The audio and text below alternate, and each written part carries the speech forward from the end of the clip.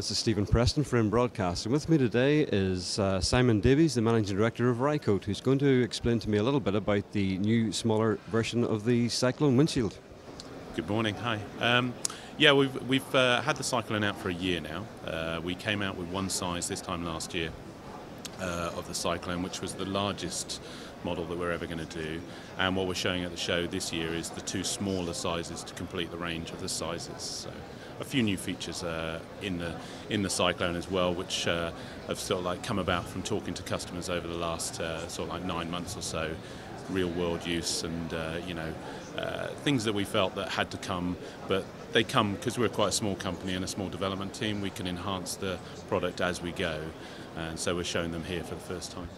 Are there any particular features you'd like to highlight about the product? Yeah, well, particularly in the new ones that we're showing today, it's the smallness of the size and the reduction in weight, and the obvious bit as well that people who have seen the Cyclone from last year is that it's now going to be grey, so it reverts back to the classic Rycote colour rather than the black Cyclone that's been out for the last year. So, but yeah, a few features internally as well which allow us to use the smaller sizes for very, very popular microphones like the 416 and the Shirt CMIT in the smaller sizes. So one big thing is always weight at the end of the pole and size, and so this is reducing that, and as before you don't need to use a fur windjammer to get the wind performance, but you get very good transparency. So.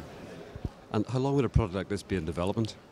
Oh, well, I mean, in some cases some of the parts like the magnets, the shape, the structure have been well over 10 years actually.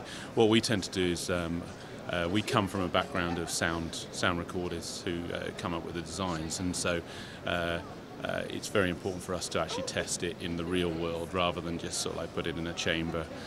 Wind doesn't come in one direction, you know, it's very variable, and so it takes a little longer than it should do. I think sometimes if you were looking at it from a manufacturer wanting to sell stuff and make money on the back of designs, but at the same time we know that we can't afford to get it wrong, you know, so we like to design things, let people try them, feedback, change it, try again, and that's when we'll put it out there. So. And is there a recommended wind speed you can work up to, or is there? Well, this is it. I mean, we're very. The simple answer would be no to that, but because it comes from so many different directions, you know. So wind is very, very variable. I mean, unless you've got it strapped on the side of a car and you're driving along at 50 miles an hour, then it's very unidirectional. But in normal cases, because it can come from everywhere, we always sort of like avoid quoting a sort of like miles per hour, because wind just doesn't work like that. So usually it's on the sort of like at the level of wind noise. So actually the wind protection a windshield will offer, it depends on how strong the wind is blowing. So if there's very little wind, obviously you won't get 40, 50 dB of wind noise protection, but you will if you've got a very strong wind. So. And is the transparency of the casing an issue?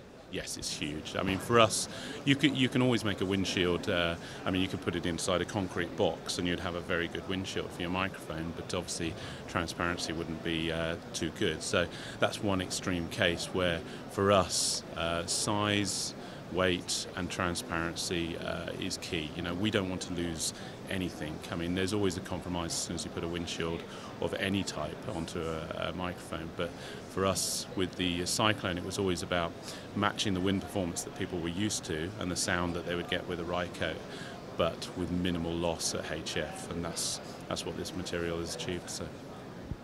Simon, thank you very much for taking time to talk to us at the busy IBC show. Thank you. Thank you very much.